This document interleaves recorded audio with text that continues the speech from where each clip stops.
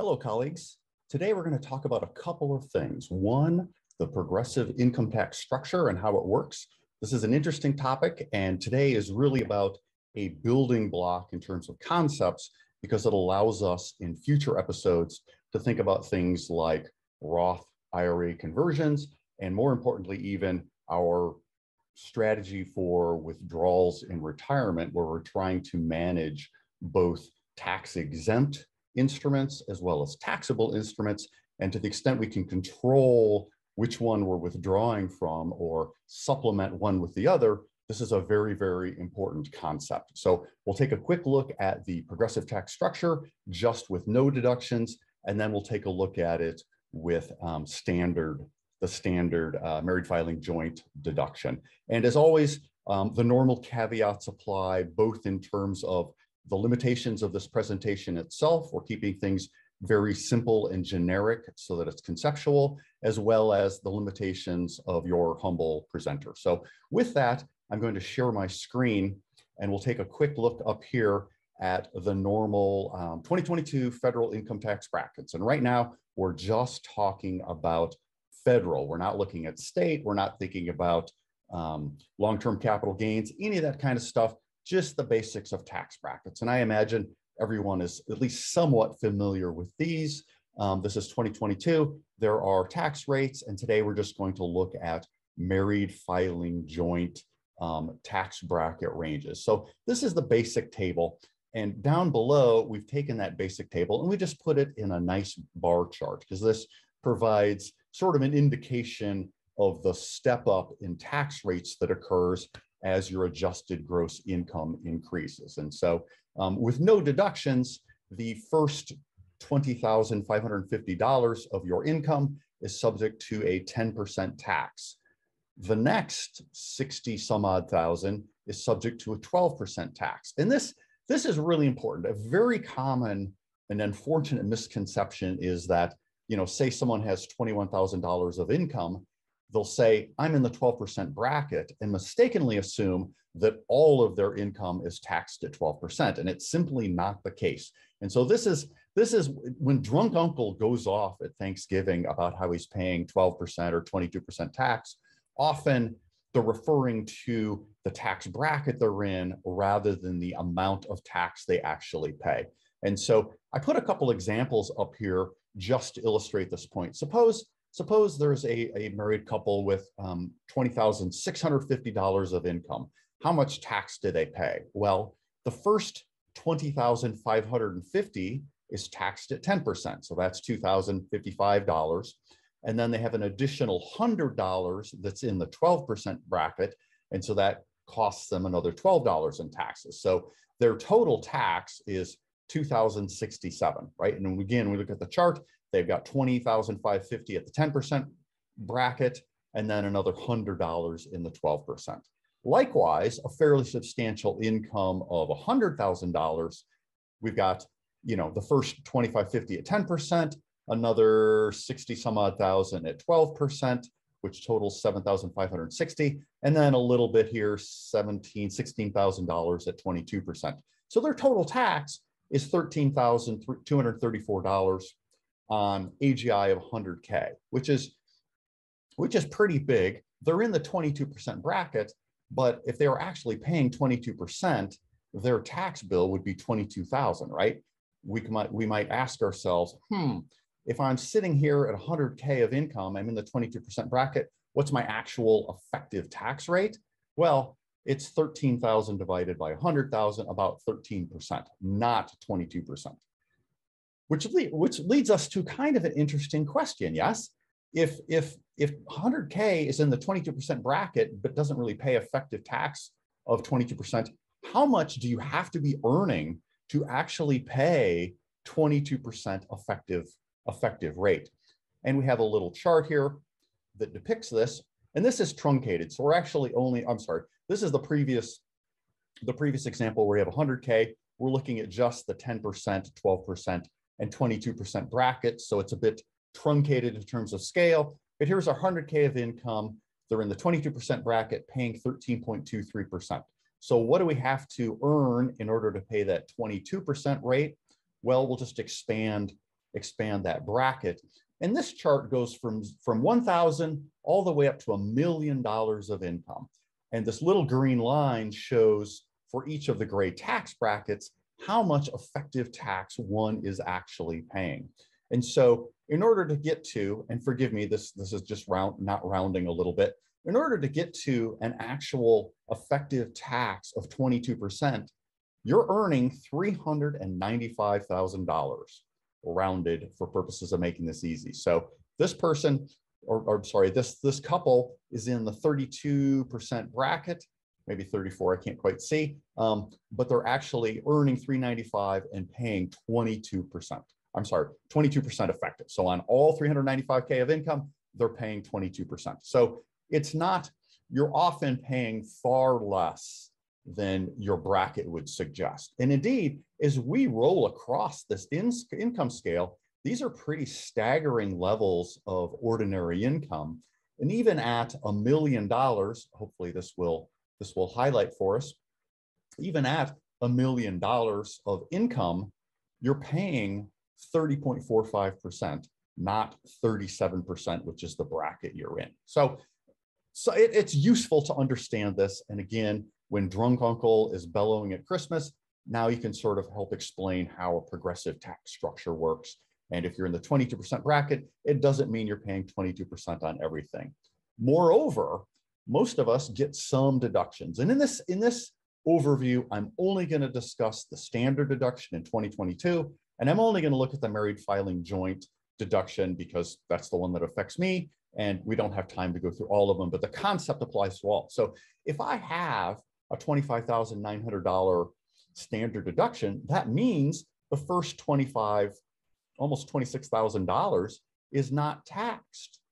And so here's the same bar chart we saw before. The only difference is now we've added in that first amount that's eligible for the standard deduction. So the first almost 26K, there's $0 of federal ordinary income tax.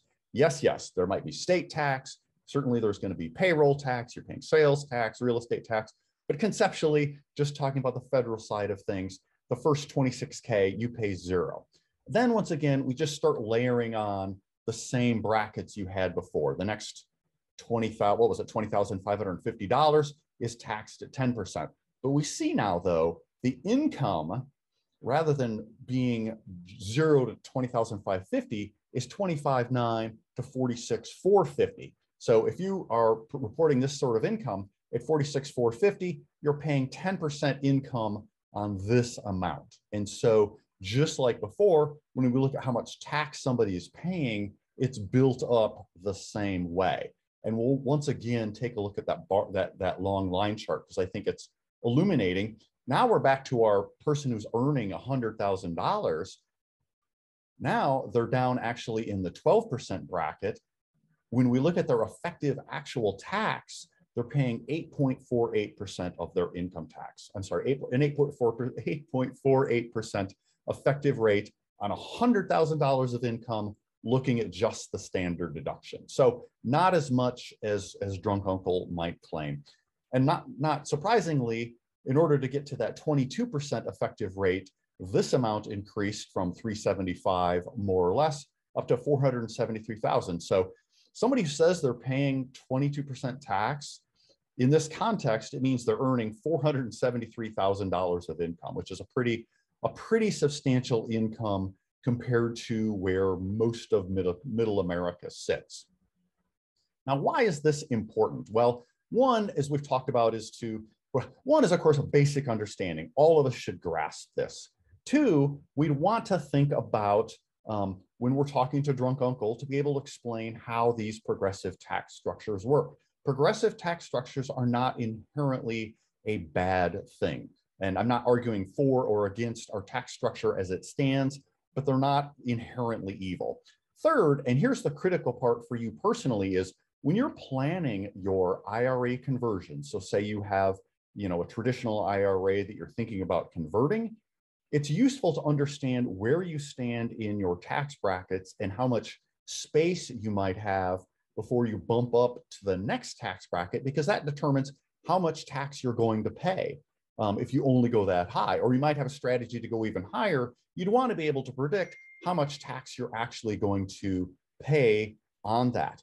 Secondly, downstream, when we're thinking about our withdrawal strategy, if you have tax deferred instruments, some exempt instruments, so say Roth IRAs or Roth 401ks, plus some ordinary income from pensions, from maybe a part-time job, or from Social Security to the extent that it's taxable, all those things play into this to build up where you sit in a tax bracket, and allows you to think about, okay, how much should I take out of which type of account? Because you might choose to take some from your tax exempt accounts, some from your tax deferred accounts, and you want to be able to plan ahead. How do I manage taxes in a way that meets my strategy? I'll real briefly just jump over into the structure. For those of you who are Excel geeks, this is sort of how I built it up. And again, many of you are far better at taxes than I am. Many of you are far better at Excel than I am. So for this simple example, I just built a basic table with rates, floors, and ceilings. I do a lookup against this floor using the match function. Once I get that, I can pull both the tax rate as well as I calculate the total of the previous tax brackets and accumulate it. So for somebody in the 22% bracket, I look up the rate, and I also sort of know where their floor is and how much they owe for the previous bracket or two. And so when I do my lookups later, this provides me all the data I need to do those calculations. And as always, I usually wrap those in some sort of a named range or a named cell, just for ease of reference. And so that as I'm using it later, I know what I'm looking at and helps me not make so many mistakes. And as always, I do a little bit of testing to make sure that my results and my formulas are working. And especially, for example, we'd always want to look at around the bend points to make sure that as we hit a bend point and move up $1 or $100, that our calculations are working correctly. And third thing I'll show you real briefly is just, I think the line charts are often very illuminating and sort of fun. So here's where I did this. I just modeled in $1,000 increments from 1,000 to 1,000,000, the effective bracket for each of those, total tax paid, calculated then the actual effective tax paid. And then we do a couple of lookups just because we're curious. How much income do we need? I'm sorry, how much tax do we pay at 100K of AGI, and how much AGI do we need to have in order to hit the 22% bracket? And that answers these questions we put up here. We start with an input for 100K, and then we do lookups to say, okay, what's its bracket? How much tax would they pay? And then the calculation of what's their actual effective tax. Likewise, we go backwards. We say, okay, to hit 22% effective tax rate, we essentially use this chart and we look up, although we could do it in the formula just as easily, right? We look up how much income is required, the bracket, and how much tax that individual would actually pay in order to have that level of tax applied. If I were a tax professional, rather than using the tables I used before, I'd probably just build a user-defined function where you'd pass it, say, AGI, tax year, and probably filing status, pass those three things, and it would just pull back, federal tax. You could probably do another one for all the states, and then you wouldn't bother with tables at all. You just have a bunch of functions to do those sort of standard tax lookups. So that today, my friends, is a quick look at our progressive tax brackets, how they work, and how your tax actually is calculated, the rates you actually pay. And again, this is a conceptual concept that we want to use for a future discussion on Roth IRA conversions and withdrawal strategies. So with that, I am going to end our recording as always, and I appreciate your time. Let's excel today, people.